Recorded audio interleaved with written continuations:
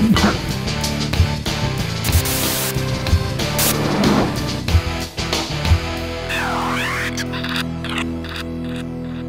today we're doing the redo on the Slush Mug because most of you in the comments below told us that it was a limit line in the core. And so we figured to give it a fair chance this time and hopefully it'll come out right. But this time instead of Pepsi, we're going to do my favorite drink, which is Cactus Cooler. Okay, so first, of course, we have to put the core in.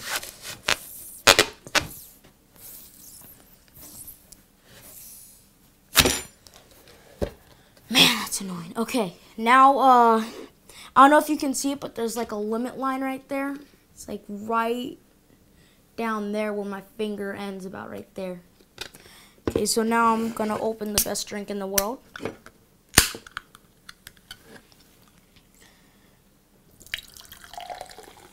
Of course, you're gonna have to fill it a little above the limit line to let the foam die down a little bit.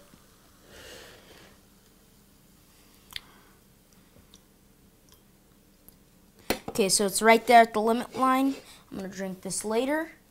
So you're gonna let this set for about 6-7 minutes, and you're gonna stir every minute. Okay, so we're 3 minutes in and it's already starting to slush up. Let me show you. I'll take a little bit of the ice. See that? It's already starting to do perfectly. Just gonna stir it one more time. As you can see, it's pretty much done.